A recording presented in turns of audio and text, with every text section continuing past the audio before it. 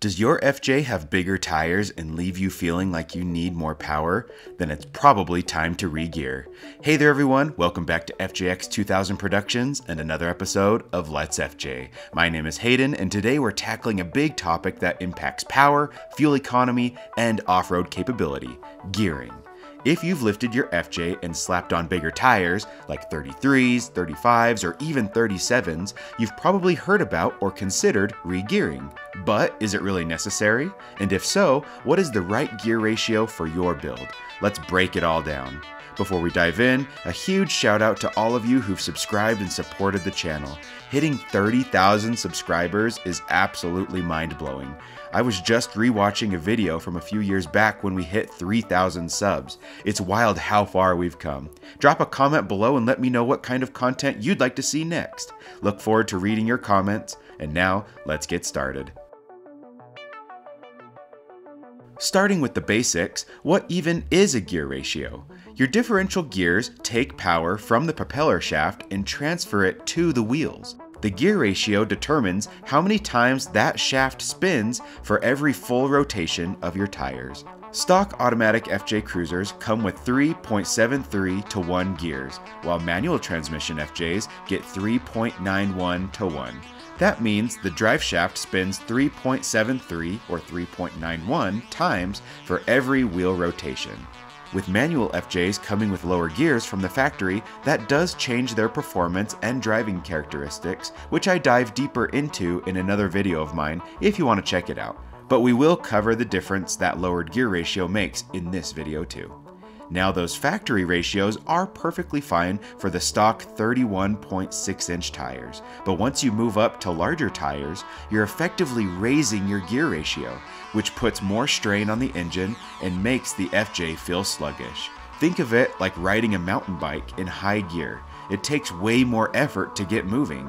Same thing happens when you go to 35s or 37s without a gear swap.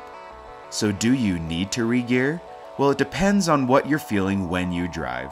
If you notice slower acceleration, hunting for gears on the highway, worse fuel economy, or a loss of power when towing or off-roading, then it may be time to regear. You just have to decide how much you feel the larger tires are affecting your FJ's drivability and performance.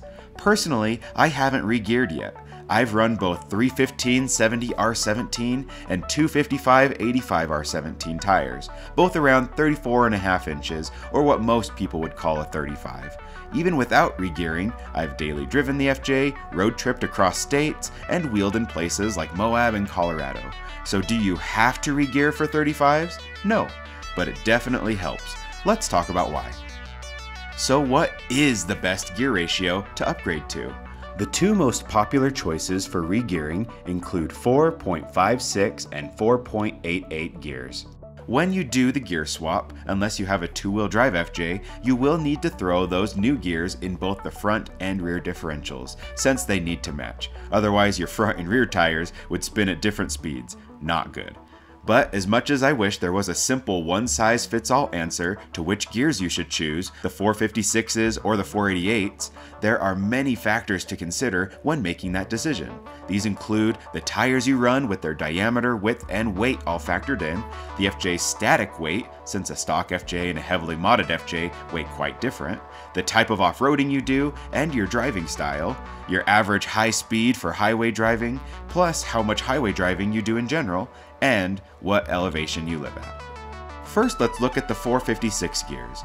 Between 456s and 488s, the 456 gears are the higher of the two gear ratios. I recommend running 456s if you're running 33 to 35-inch tires, have a built-up rig, but also use your FJ often as a daily driver or for higher speed highway driving. When you upgrade the gears, you will notice additional low-end acceleration and torque, and the FJ will feel less sluggish and closer to how it felt stock, which is what most owners are looking for.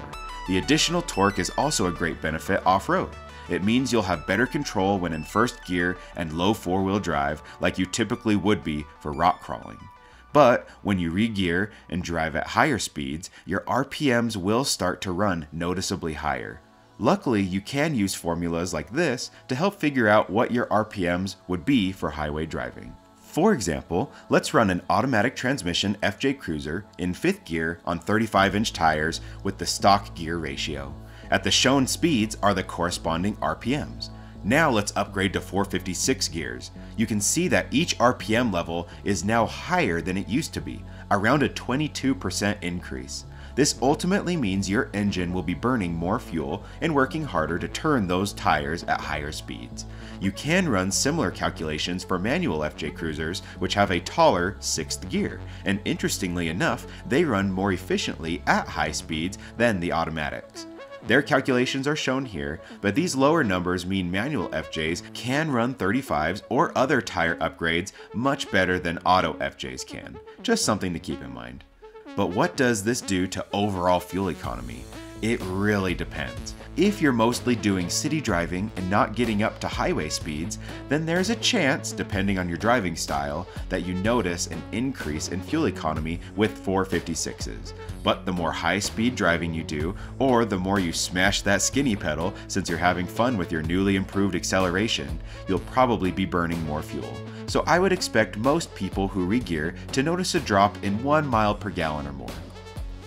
Moving on to 488 gears, this lower gear ratio is really going to be better for owners who want to build more of a dedicated off-road rig and are willing to sacrifice their high-speed drivability. I recommend going with 488s if you're running 35 to 37-inch tires and don't plan on using your rig as a daily, or you don't plan on doing much highway driving.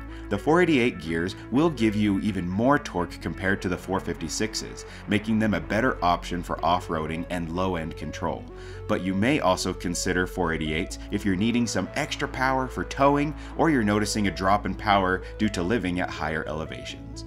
The 488s at highway speeds, however, end up pushing the engine higher into the power band, meaning you'll be running even higher RPMs on average than with the 456s.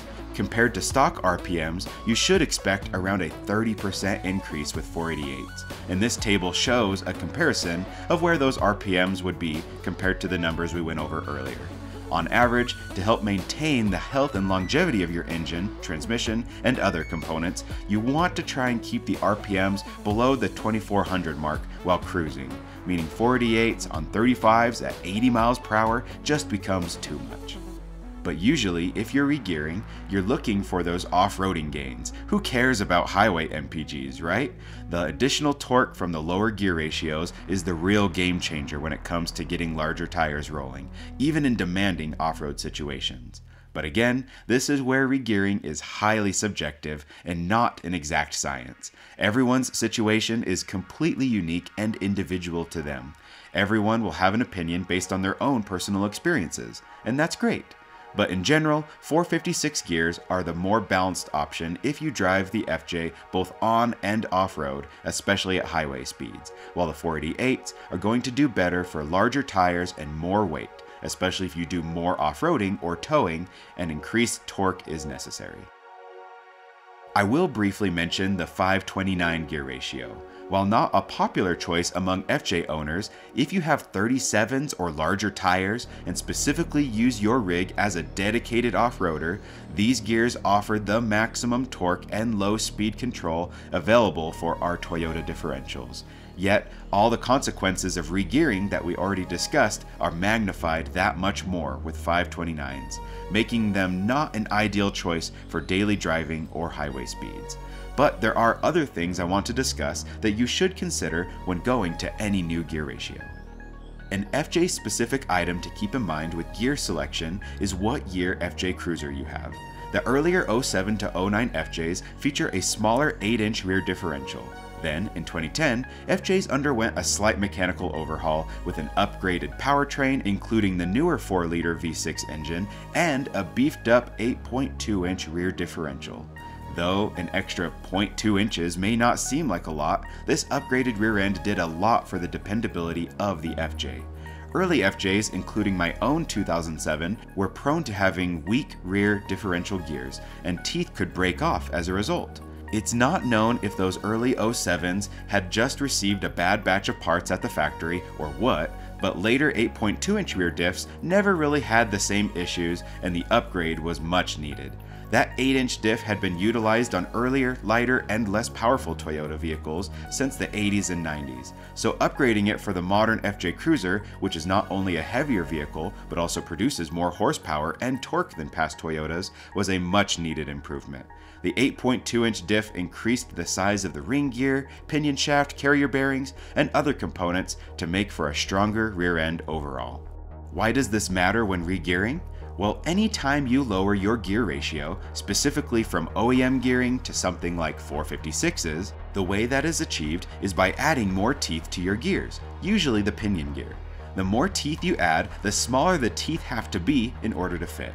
Therefore, many people say you should only run 456 gears on the earlier 07 to 09 builds, but you can run 456s or 488s on the 2010 and up years with the larger 8.2-inch rear diff. The rationale is that the 8-inch diff is too small for 488 gears, whose teeth have to be just that much smaller in order to fit, and ultimately with smaller teeth, you start losing gear strength.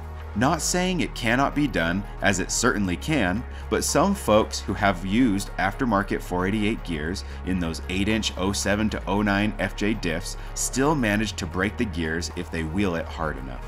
And that's really the deciding factor, how you drive your vehicle. If you like to off-road hard and find yourself slamming down that skinny pedal to get through obstacles, then you're probably more likely to be breaking gears regardless of which ones you run. In which case, if you have an earlier FJ, those 488 gears are probably not a good idea. But if you spend most of your time on the road or doing mild off-roading, and you take it easy on the trails, then who knows, you'd likely be fine with the 488s. Some professionals I've talked to in the industry claim these aftermarket gears, if installed and broken in correctly, should be just fine for slow speed and careful off-roading, even with 8-inch differentials. But if you're really into high-speed off-roading and you abuse your rig, putting it through too much stress, then you'll break gears regardless of the gear or diff size. Alright, so you've decided on the gears you need, but how do you actually re-gear your FJ? Here are your options. Number 1, the DIY Regear. You can buy the gears themselves as well as an install kit and try to do it yourself, but this is not recommended unless you're experienced. Setting up gears requires precision shimming, backlash adjustments, and torque specs, along with specialty tools to make the measurements. Mess it up and you're in for a bad time. Improper performance and premature failure of the gears can result if things go wrong, so be careful. Number 2, you can have a professional do the install. This is the best option for most people. Let the experts figure out all the hard stuff and do the install of those parts themselves. But expect to pay a pretty penny for labor costs since this is a bigger job for sure. Or, number 3, you can utilize a company like East Coast Gear Supply, who offers complete pre-built front differentials or rear third members with the gear of choice installed already, so you just have to swap out the whole assembly, which is a much simpler job. You can even send your OEM front diff and rear third member back as a core for them to use in the future, and you'll get some money back. So just do some research and find what works best for you, your skill level, and your wallet. But probably the most exciting thing to consider if you're swapping out differential gears anyways, is that you have the option of throwing in a locker upgrade. The FJ Cruiser had an available electronic locking rear differential from the factory, but if your FJ never came with one, now is your chance to install something like an air locker or e-locker. FJs were never offered with a front locking differential, but upgrading the gears gives you a great excuse to add one. Keep in mind that installation of an air locker will also require additional parts like an air compressor, wiring for the switches, and air lines to make it all work. Even the e-locker will need new wiring and switches, as would be expected. A quick note about the front locker is that you'll be utilizing it on an independent front suspension setup, not a solid axle like a Jeep, and therefore the risk of binding and parts breaking is much higher. It's usually recommended to only use the front locker when absolutely necessary, and only when driving with the tires pointing straight. If you have the wheel cranked and the axles are bound up, and then you switch on that front locker for the extra traction, you could easily snap a CV axle and your day would become much worse. Just something to keep in mind. The final thing I will mention is that if you're looking to regear, you wheel hard, you want the strongest rear diff possible, and you don't care about keeping the stock FJ's rear diff, you should look into upgrading the whole axle to something like a Dana 60. The differential in this is equivalent to a 9.75 inch diff, which is a sizable upgrade over stock. And companies like East Coast Gear Supply sell entire pre-built axles with your chosen gear ratio installed, so you can install the whole thing relatively easily. This would handle 37-inch or larger tires with 488 or 529 gears, no problem. This would also be a great option if your OEM rear axle is starting to rust out and isn't worth upgrading. A whole new axle would be sweet and give you a lot of peace of mind. So bottom line, if you're running 33s, 34s, 35s, or even 37s and larger, regearing is one of the best upgrades you can do for power and performance. Whether you go with 456s or 488s, you'll be bringing your FJ back to life. This video is not sponsored, but after several phone calls to different companies, I found the folks over at East Coast Gear Supply to be very knowledgeable about gearing on Toyotas, and they had lots of helpful info to give me while I researched this video. It never hurts to give the pros a call and see what they recommend for your specific build, but I hope this video has been helpful and gives you a better idea of what your FJ might need. But what do you think? Have you regeared your FJ? And what ratio did you go with? Drop some comments down below and let me know what your setup is and what has worked for you.